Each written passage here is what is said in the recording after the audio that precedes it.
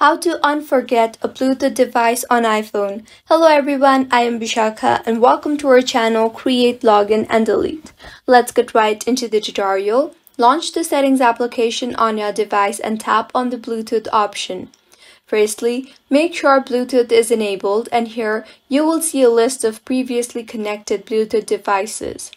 The Bluetooth on your iPhone will scan for discoverable Bluetooth devices and will pair to the device automatically if it is nearby.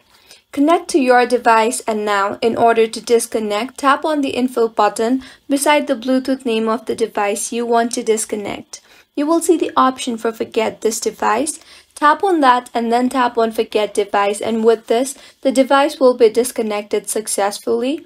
If not, you can fix the Bluetooth issue by checking the software update. Tap on General and then on Software Update and make sure your iPhone is updated to the latest version of iOS. The latest version of iOS is very crucial in order to maintain optimal performance.